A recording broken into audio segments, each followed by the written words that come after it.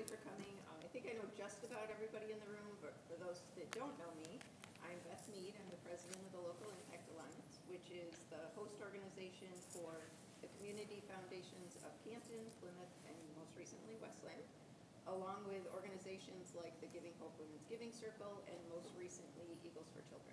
So part of our initiative is making sure we stay connected with our community. So we decided to start this Lunch and Learn series. We're hoping it will be a monthly series. And thank you to Ren Farley for coming today and starting us off. And our moderator today is going to be our Vice Chair, David Hammond. So take it away. Yeah, and thank you everybody for coming. We want to kind of reinvigorate. This is something that a decade ago, the Lunch and Learns were an important part of Canton's DNA, and we like the idea of giving a forum for people from our community talking about interesting things that impact the community. So thank you for being at the very first one. We've got a schedule that I think we passed out to everybody showing the next 4, and so you're welcome to come to any or all of those. And then beyond that, we're in the planning stages. So if you have an idea, somebody you'd like us to talk about, a topic you'd like us to discuss, let us know. It's as simple as that, and then we can start to set it up. So it's a very informal kind of process. We're going to go about 20, 25 minutes with Ren's presentation, and then it's open for questions. So any and all questions are welcome. We want to encourage that. And then last but not least, as I mentioned before, we are recording this, so you can come back, and if somebody missed the meeting, you can catch up later on the LIA website. So without further ado, let me introduce Ren Farley. Dr. Farley is a research scientist at the Population Studies Center of Michigan. His research focuses upon current population trends with an emphasis on racial differences. Dr. Farley is a member of the American Academy of Arts and Sciences, and he served as president of the Population Association of America. He participated in the 1980, 1990, and 2000 Census Research Series, which was sponsored by the Russell Sage Foundation, and he directed the University of Michigan's Detroit area study 3 times. He's written extensively about racial and economic trends in Detroit and is currently advising the city of Detroit about the apparent 2020 census undercount. Please join me in welcoming Dr. Ren Farley to our very first Lunch and Learn. That's it. Okay, thank you very much. I also thank you for something different. I've been teaching at the University of Michigan since 1967, so I thank you as Michigan taxpayers for paying my salary for all those years. Technically, I retired in 2004, but I don't think my wife knows that yet. I'm a demographer. I continue to teach one short course at the Ford School about the Detroit area, the history and future of the Detroit area. The census really is very important, constitutionally mandated. I'm going to be done in 25 minutes at most, and we'll have some discussion. The census was taken in the year 2020, so the couple of years after the census are very important ones for demographers. The census does shift power and does shift money. Power, of course, the number of seats in Congress and the Electoral College, but the federal government now disperses about $1.5 trillion every year to states and municipalities on the basis of numbers that are linked to the census. Very few funds are distributed on a per capita basis, although Michigan has some per capita revenue sharing, but the census undercount or overcount could benefit or harm a municipality or state. So there are some important things about the census. Now, Census 2020 reveals that Michigan is a slow-growing state. And you have to think, is this something of concern or is it not of concern? Perhaps there are some environmentalists who would say if our population goes down, the state will put less demands on resources, there will be less pollution. On the other hand, our economic system in the United States ordinarily ties population growth to economic growth. In an economically successful place, population growth is a stimulus for more economic activity, and our system, both of government and the various industries, are not really familiar with adjusting to population stagnation and decline. We find it very hard to close schools and to close universities, but that's going to inevitably happen if the population continues to decline. To compare Michigan to other states, what I've done in a number of these figures is to take the fastest growing states. This is the fastest growing in population between 2010 and 2020, and the western states and the Rocky Mountain states grew very rapidly. You see the Big Ten states down there are the Big Ten states. Michigan is not among the fastest growing of the Big Ten states, and yeah, it's okay. And Michigan grew by a very small amount, and there were only 4 states that grew less rapidly than Michigan. Connecticut, and then Illinois, Mississippi, and West Virginia lost population between the last 2 censuses. What are we doing wrong here? Okay, the next one, Michigan has this recent history of slow population growth. At our peak back in 1970, Michigan accounted for more than 4% of the nation's population. We're now down to about 3% of the population. And Michigan's clout in the Congress and the Electoral College has gone down. Since 1980, after each census, we have lost 1 seat in Washington. So there is this change. I mentioned that Michigan is now a relatively low fertility state. As you're aware, we've had something of a second demographic transition in the United States in the last 30 years. That is, in the post-World War II period, almost all young people got married shortly after high school or after college. And at the peak of fertility rates in the United States, a typical woman completed her fertility with about 3.3 children. And that's no longer the case. Marriage is being delayed, and birth rates have gone down. And this means much lower fertility. In the United States now, the high fertility states are those Midwestern rural states where they have fertility rates that are still below replacement level. Replacement level would require women to bear an average of about 2.1 children in their lifetime. No state has that attainment, has that kind of fertility rate, and Michigan is below the national average. So we are seeing a very sharp change in how people spend their adult lives. In 1970, 78% of the women in Michigan aged 25 to 29 were married living with a spouse. That's down to 28% now. In 1970, it was 71% of the men 25 to 29 were married living with a spouse. That's down to 19% now. So there is this fundamental change, and the United States is going to get into the position of being a very slow-growing country. We can welcome immigrants, and that may continue our population growth, but there has been a major change in the lifestyles of adults and how they live their lives. I mentioned also that Michigan has a situation in which we do not have as low mortality rates as many other states. We have had the very unfortunate circumstance since about 2016 of seeing death rates go up in the United States from opioids and more recently from suicides, from alcohol abuse, and from homicide, unfortunately. We hope this is a temporary phenomenon, but when we look around the states in the Union, we see that the lifespan in Michigan is about 3 years shorter than it is in California and Hawaii. Fortunately, we're about 4 years longer in lifespan than in Mississippi and West Virginia, but Michigan is no longer a low death rate state.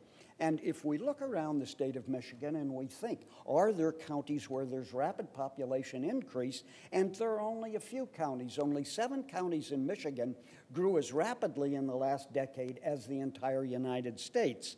Those counties around Grand Rapids, the Traverse Bay area, and Washtenaw County.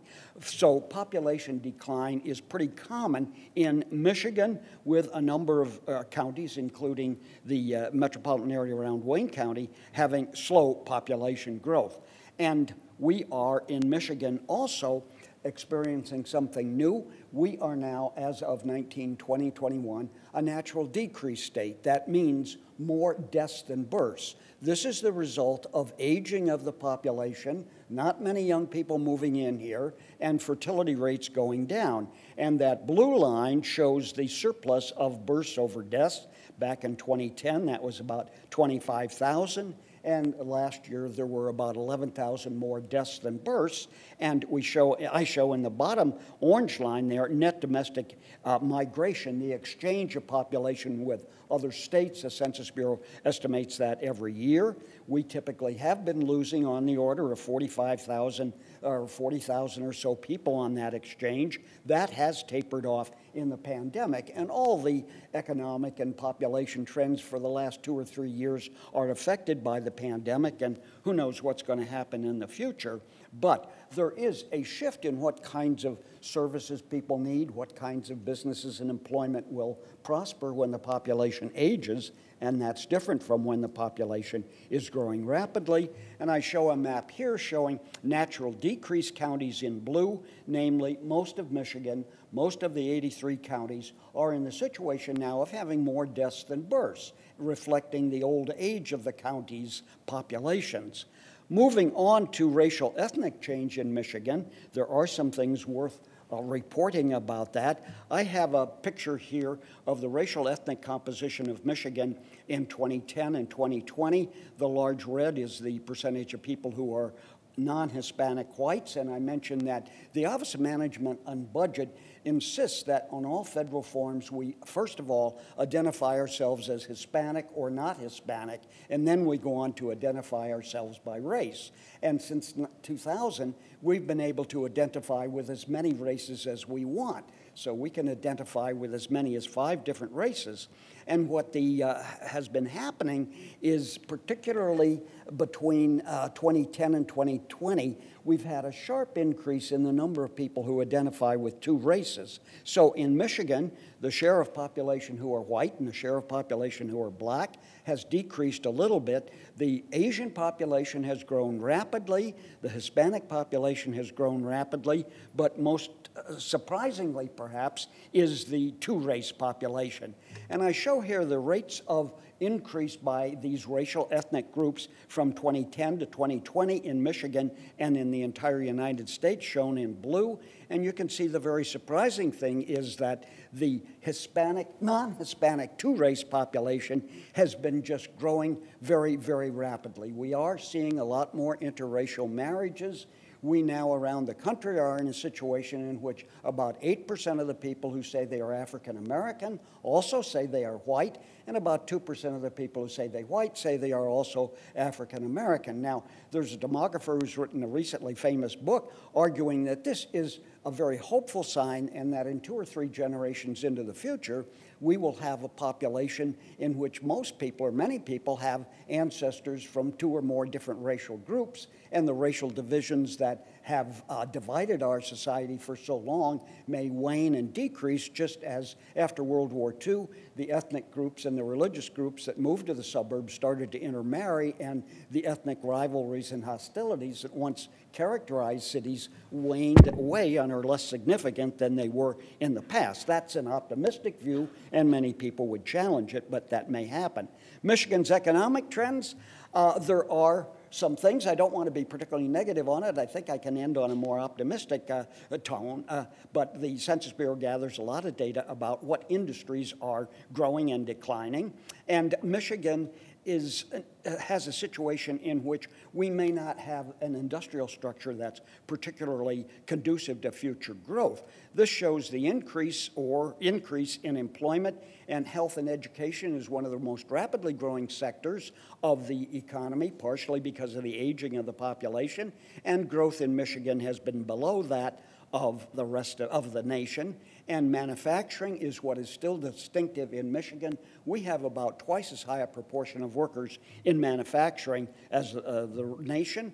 And if you look at change in industrial employment from 2020 to 2022, the 20-year period, you see that Michigan is not growing in its industrial structure at the rate employment at the rate of the rest of the nation. Health and education increased in 20 years by 40% nationally, only 15% in Michigan, and even manufacturing employment has decreased more in Michigan than it has nationally. Per capita income is another indicator that we may or may not often think about, and Michigan used to have a very high per capita income when the automobile plants were providing a lot of high-paying blue-collar jobs back in the 1950s and 60s. Now per capita income in Michigan is toward the bottom of the blue-collar states. It's certainly ahead of the least prosperous states, but Michigan is in the lower half of the states with regard to per capita income. And if you look at change in per capita income, and I see I got an orange bar instead of a red bar up there, this is the change in per capita income in constant dollars in the last 20 years. And Michigan is one of the, Michigan and Nevada are the only two states in which per capita income has actually gone down in the last 20 years. I'm not going to be totally pessimistic about what's happening, but it is a case that if we're thinking about planning in Michigan, and we've got, what, 13, 14 people running for governor, there are some questions to be asked about how are we going to sustain economic growth in the state. And if you look at percent of people 25 to 29 with a college degree, Michigan is below average. We are quite far below the New England states and the East Coast states with regard to graduates of college when they get to be 25 to 29. And as some of you are aware, we've seen a dramatic, well, dramatic may be the wrong word, but we've seen a substantial change. Women are completing college much more frequently than men are now. Here in Michigan, about 45% of the women, 25 to 29, have completed 4 years of college. For men, it's about 38%. And this is a trend that has increased in recent years. So those are some of the things about the state and how it's changing. And let me just say a few things about population trends in the Detroit metropolitan area. I have maps here which are not the world's most attractive maps. Traditionally, we thought of a three-county metropolitan area, and most of my numbers refer to a three-county metropolitan area, but the Census Bureau then changed it. It's really Office of Management and Budget to define a six-county metropolitan area. If you look at the largest metropolitan areas counted in the last census, you see that Detroit is about 16 out of the top 20 metropolitan areas with a population of 4.4 million, which makes it still a very large metropolitan area. And if you look at the growth rate of metropolitan areas, of the top 20 metropolitan areas, Detroit is second to Chicago from the bottom. We have had growth here, but it's only about 2% in this metropolitan area. Nationally, the population grew by about 7%. And I have a chart here showing the population of the metropolitan area in blue, and the metropolitan area reached its peak pop about 1970 and has been more or less stable since then. The suburban ring is in gray, and the suburban ring population hasn't grown very much since 1970, and the city's population continues to decline.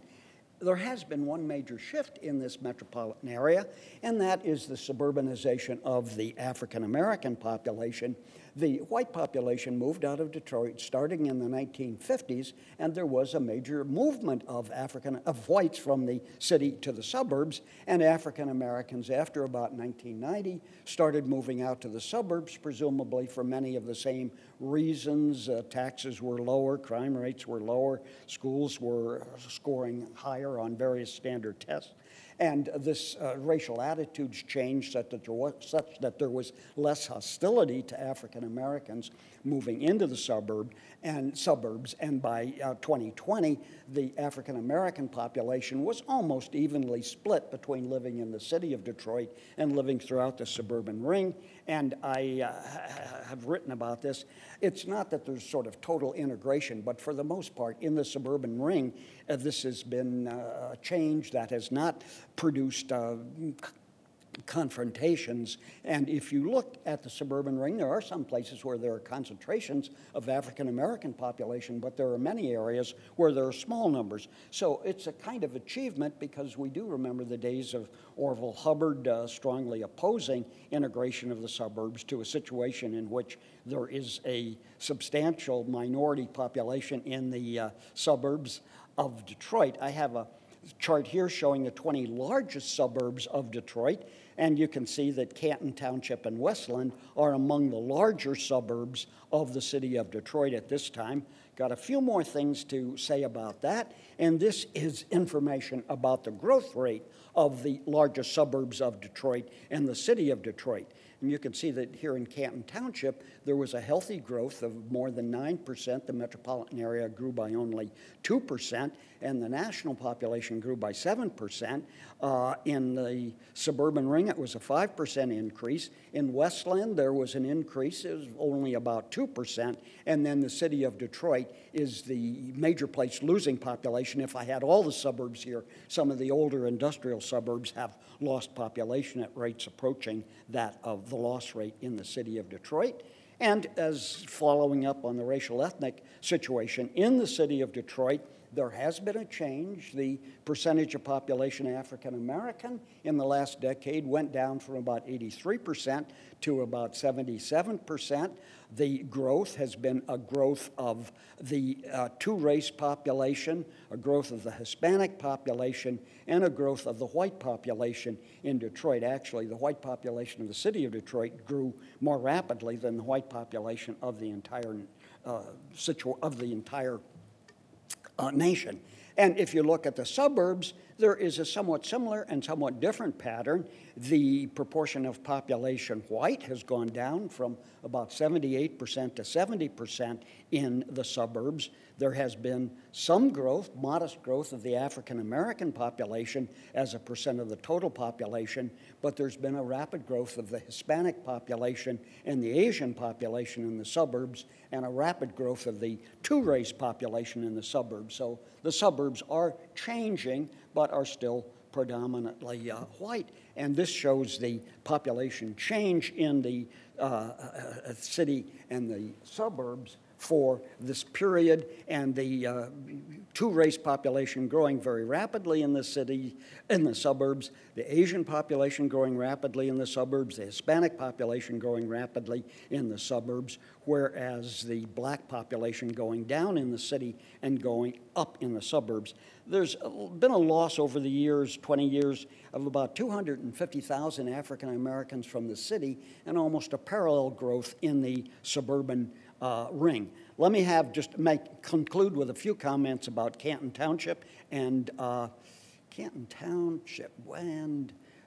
Westland. Oh, this is the population change as the census reveals, and Westland has had a pretty stable population since 1970, shortly after it was formed, about 86,000. There hasn't been much population increase or decrease. On the other hand, Westland has grown very rapidly, was an outlying suburb that in 1970 was just beginning to boom, and there's certainly a lot of vacant land in Westland. There's every reason to think there will be some continued increase of the population in Westland. I show the racial composition of the two places, predominantly white. The difference is that Canton Township has has a somewhat high representation of Asians in this area, and Westland, perhaps because of its proximity to Inkster, has a higher than normal for the suburbs, representation of African Americans in the city of Westland. Household income for these places, Canton Township, among the 20 largest suburbs, ranks fairly high in income. Westland has a median household income below the metropolitan Detroit area, but very, very far above Detroit and Pontiac. Median value of owner-occupied homes, pretty high in Canton Township, considerably higher than in metropolitan Detroit. Westland, somewhat below the metropolitan average, but still a fairly substantial value for median value for owner-occupied homes. I mention here millage rates because millage rates in the Detroit area vary from quite low until extremely high. And I don't have the places that have the highest millage rates. Unfortunately, it's often the lower income communities that have the highest millage rates. Here's Detroit with a millage rate of about 80 mills, Westland has a higher millage rate, Canton Township a pretty low millage rate. There's a long story to be told here, but maybe the state government will look into these issues sometime, and I have the figure here. If you paid $250,000 now for a home in, what have I got up there? Okay, if you paid $250,000 for a home in the suburbs of Detroit, particularly starting with, well, Detroit, you'd pay about $8,000 a year in taxes, and if you were in Canton Township, you would pay considerably less in taxes. And so there is some discrepancy between millage rates and the services that you get, I think. So those are my comments about what is going on. I think, though, there is some reason to be optimistic. Detroit is still the center of the world's automobile industry. The automobile industry is going through this dynamic change, and it's occurring in Detroit and in the suburbs. GM invested more than $2 billion in their new, what they call Plant Zero, the old Hamtramck Detroit Assembly. Stellantis spent more than $3.3 billion to build a new plant for their Jeep 3-bench Cherokee and an engine plant on the east side of Detroit. Ford is investing upwards of $1 billion in the old railroad station and is cooperating with Google to have a technological center there. And in the suburban ring, the new truck companies are well represented here. Rivion's got an operation in Plymouth. Maharindi is once again producing their off-road vehicles in Auburn Hills. Several of the Bollinger Truck Company is represented here. Hyundai has a research place here. Tata had a research operation in the suburbs and then moved their operation into the city of Detroit. And just this week, Stellantis announced that in cooperation with the Ontario government, they're going to build a $4 billion factory to produce batteries in Ontario, Windsor, Ontario. And GM has got this agreement to spend about $7 billion for new plants in the state of Michigan. There is, of course, competition for this, and Tennessee has done well in attracting plants, it looks like. But I think there is reason to believe that the spin-offs from the automobile industry, and even though there will be less labor going into assembling electric vehicles, you still need dozens and hundreds of part suppliers, which are going to be located in Detroit and in the suburbs of Detroit. So I don't think there's any reason to be overly bleak about what is happening, but there still is competition for investment, and we have seen the emergence, which totally surprised me, of the metropolitan area becoming something of a financial center. United Wholesale Mortgage in Pontiac is the second largest mortgage originator in the country. Quicken Loans in Detroit is the largest mortgage originator. Alley Financial, which isn't very visible, it's the old GMAC, they are now the fourth largest bank holding company in the country, and they want to get into online banking. And then Huntington Bank is building a 25-story building right across from Comerica Park in Detroit. And when Huntington Bank came here, they announced that in the next 6 or 7 years, they had $40 billion to loan to sponsor economic development in Southeast Michigan, $24 billion for housing issues, and they had, I think it's $8 billion for small businesses, and they reserved $2 billion of that for small minority businesses. So the Detroit area, kind of unexpected to me, is on the verge of becoming something of a larger financial center, which will benefit, I think, the state of Michigan. Okay, thank you very much. I appreciate it. We'll open it up for questions. Before we do that, I just wanted to ask you about one Sure. thing. We're hearing a lot about the undercount and the potential undercount in Detroit, and I wondered, with a lot of the migration that we're seeing to the suburbs, do we feel like there might have been an undercount here as well? If you could talk a little bit about that, please. Yes, I have worked on a group at the University of Michigan that has been advising Detroit. The census was taken in the pandemic, which was a difficult time, and the Census Bureau does evaluate their own work. And their own work suggests they did a worse census here than 10 years ago. The Latino undercount, the Census Bureau suggests, was 5.5%. And the last time around, it was about 2.5%. And the undercount of African Americans, they suggest, was about 2.8%. The last time it was around 2.2%. And the overcount of whites went up a little bit. Now, some people will say, the Washington Post has an editorial arguing that this was a Trump administration decision. I'm less sure about that, and I'm not apologizing, but I did work for the Census Bureau in this last census. I think 8 times I've worked for the Census Bureau. But there was a question, I think, of allocating resources in that short period when people who did not respond to the census were supposed to be contacted. I was doing enumeration out in Ann Arbor. I would have been happy to come any place here to do a little more enumeration. They didn't ask me, but some of my colleagues who were enumerating in Ann Arbor were offered the chance to go to Ohio, Indiana, and North Carolina to do enumeration. But undercount is a serious issue. 10% of what we pay in sales tax in Michigan is returned to cities on the basis of their pop size. So if you miss 10,000 people, that's a fair amount of money for the city government. So it's an issue. The Census Bureau keeps saying that they will try to take these errors into account when they make population estimates. And the population estimates that they produce annually are used for dispersing most federal funds, but I don't think they're used for dispersing state funds. So there is an issue, and there will probably be lawsuits about it. I don't know. Go ahead. I tell you what, just so we can record it, if you don't mind, can you come up and speak into the mic with your questions? That would be great. It's right up here on the corner. Yeah, sorry, it's a little bit cumbersome. Yeah.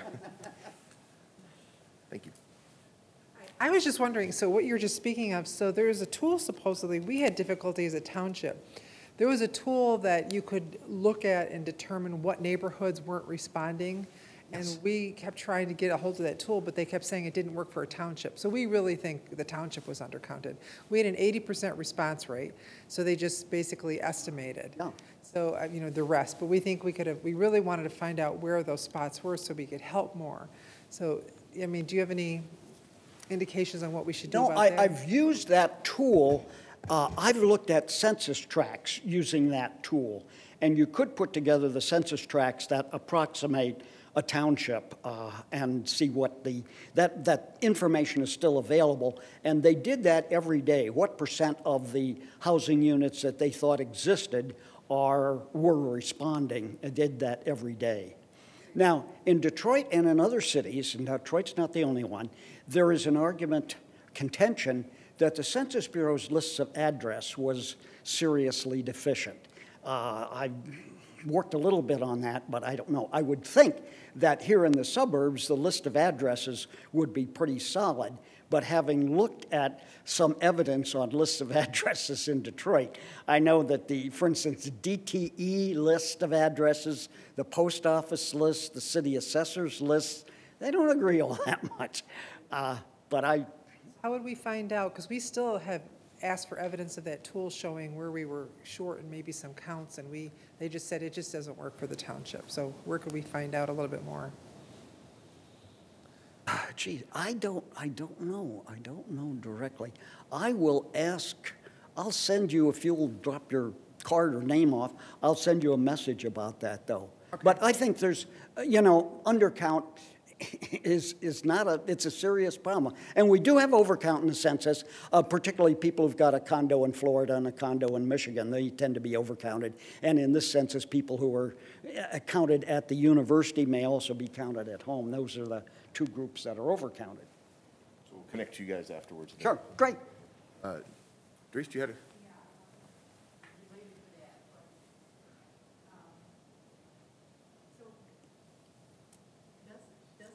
Bureau ever go back and say, hey, we made a mistake and change things?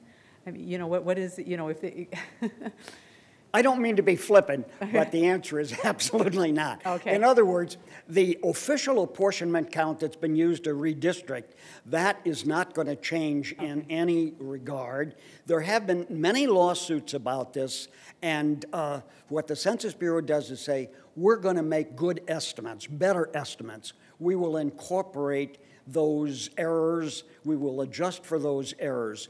And they, every December, release a July 1st estimate of the population of every municipality in the United States. And what they'll do is try to incorporate that. They have a very formal procedure for doing that. But officially, the official numbers are not going to change. So the number that's determining congressional districts That will not never change, no. But as the years go by, it, allocation of funds may change. Yes. Okay. All right. Did anybody else have a question? I just Yes, have. again, we've got time. Okay, all right, okay. Let's see. So I don't know, that much about what a demographer does. Obviously, you're looking at trends and interpreting and reporting them, how much you do. But I was kind of curious with people not marrying earlier in life and having fewer children. Are there any thoughts about why that is happening? There are speculations about why that is happening. We had a broadening of opportunities for women during the Civil Rights Revolution. We had into the 1970s, most of the Ivy League schools did not allow women. University of North Carolina, University of Virginia were male-only schools. We changed that when Ford was president with Title IX, and women have pursued advanced educations at a higher rate than men are pursuing them. And this is a fundamental change that is evident in Western Europe, and my friends who even study the Islamic world say it's happening there too, that once the good jobs were pretty much reserved for men, and when I was in high school, they used to joke that women went to college not to get an education, but to find a husband. And that has changed drastically. And I'm somewhat surprised that women are entering a lot of jobs that were once overwhelmingly male. Was it the last Super Bowl game? There was a woman as a referee, and there was a woman as an assistant coach. And the New York Yankees have a woman as a manager of one of their minor league teams now. There is a change going on that I'm not sure how you totally explain it, but it is a big change. The implications are pretty significant. Yes, they are. Without having with the skew of an aging population. Yeah, yeah. But no demographers ever predicted the baby boom that did occur, so I'm not sure demographers can be trusted to predict what's going to happen next. In the past, the Census Department produced a very good summary by community of demographics. It might have come from the community survey, incomes, who's living alone in the house. When will that be available? It seems delayed, and where can we find it? In the past, they used to mail it to the community, the mayor, or the supervisor. I do not know when they will resume doing that. I presume that they will, but their community survey, the census asks only 10 questions, so questions about income, educational attainment are on the community survey. And they had trouble with that in 1920 and 21 because of the pandemic.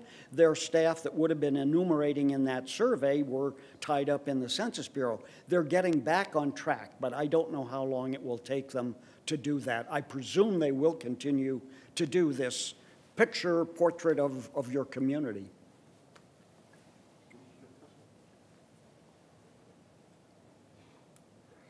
Up on the question or the point regarding replacement population and the number of children being born, and I noticed, and I was intrigued to see that Dearborn and Dearborn Heights had some of the largest increases in population in Wayne County, in the Detroit metropolitan area, and it could be certainly attributed to some immigration, but as we know that a great deal of the population there is Asian American. Yes. And I'm also wondering, to your knowledge, do Asian American families have a higher birth rate than non-Hispanic whites or other demographic groups?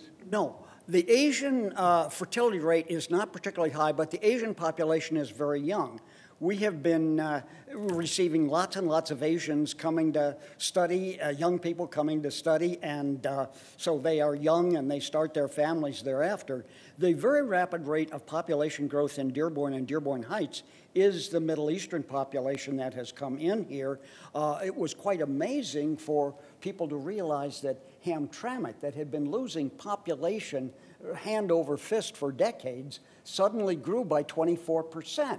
And Hamtramck has got a side of the city that's a Bengali population and another side that's a Yemeni population. There aren't too many Polish people living there anymore. So immigrants in many places are renewing the population size, renewing population. The Hispanic story is a little bit different because Hispanics were concentrated in the southern states along the Mexican border in Florida, and that population is now dispersing across the entire United States. And Michigan, surprisingly, had a fairly high rate of growth of the Hispanic population. So the immigrant population is replacing the populations that were here before in some important ways, significant ways. As a policy matter, or for policymakers, have you seen the communities that are seeing rapid declines, out-migrations and declines from, say, Detroit to the suburbs, have you seen any concerted effort by policymakers to recruit new populations that have been successful here in Michigan? I don't think so. It's difficult to do that. The city of Detroit put some emphasis on refurbishing neighborhoods, and there certainly is new construction in Detroit and in some of the suburbs.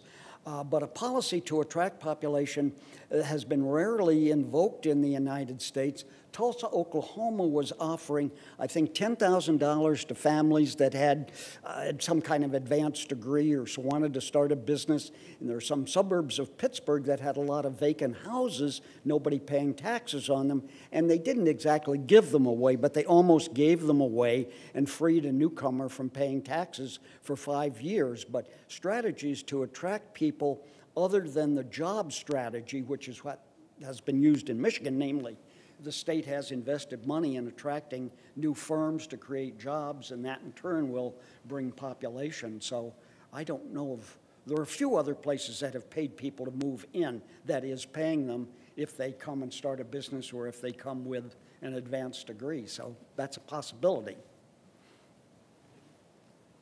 Hi, Professor. Thanks for coming.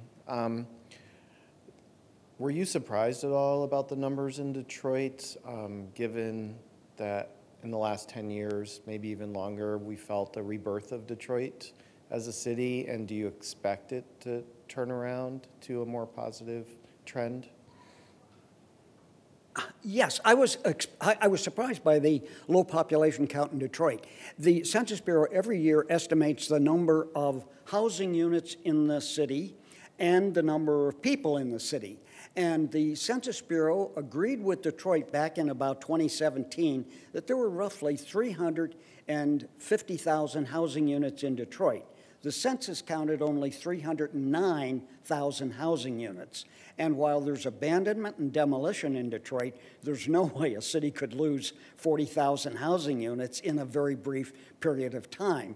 And that made me instantly think there's some undercount of housing units, and that could be the case, particularly if people are, one house is occupied by 2 families or other things like that. So it's, that's a possibility. So, and do you think that the numbers will grow in Detroit, or the trend shows anything to that effect? Well, I think there certainly are. Cities around the United States are increasingly becoming the home of the rich and the poor. And we saw a mansion in Detroit sell for $4.5 million this week, which would have been totally surprising a few years ago. So there are very nice neighborhoods in Detroit, new condos coming online. And Ford, when they went into the railroad station, said they thought they wanted talented people, and that talented young people coming out of the universities often wanted a city to live in. So I think there will be some growth there. Stabilizing neighborhoods is underway in Detroit, but being frank about it, crime rate is high in Detroit. The schools have improved. There's real evidence of improvement, but most of the suburban schools have better statistical records of achievement, and automobile insurance sure would deter you from, well, the suburbs have generally much lower automobile and homeowners insurance than the city of Detroit. City is working on that, but that progress is very slow. Thanks. Sure.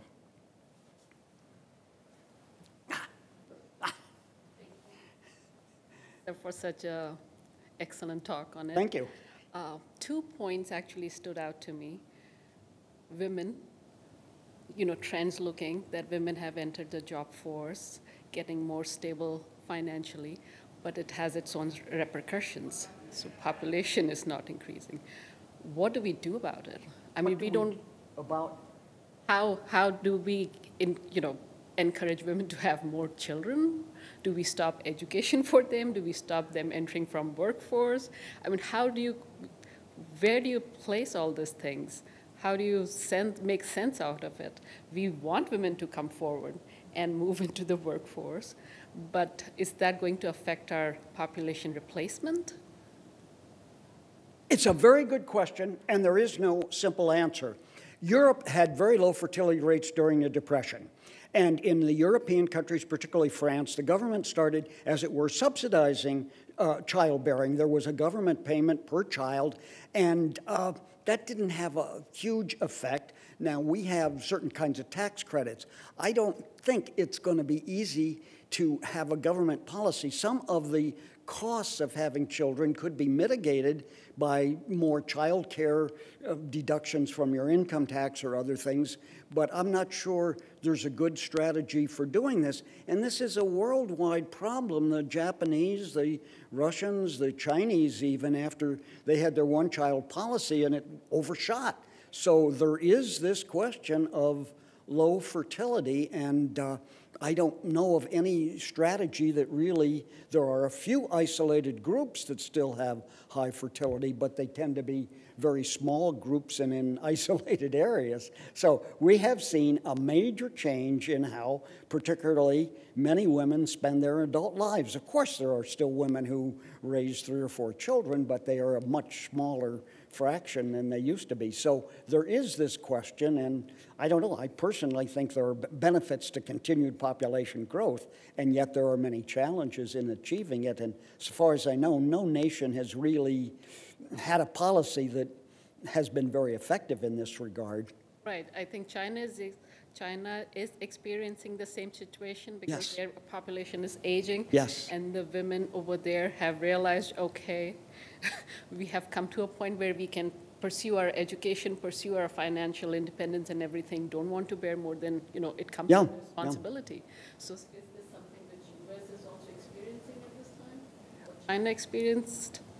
Well, the birth rates have gone down in Latin America and Africa and the Middle East. There's this worldwide tendency toward lower fertility, and environmentalists might say this is a great thing, Yep. but there are other problems, and it's going to be very, very difficult for city planners to say, geez, we're going to plan for 3% decrease every 5 years. That's going to be, it's very hard to think about that. Right. How do you bring the climate change and everything come into? Oops.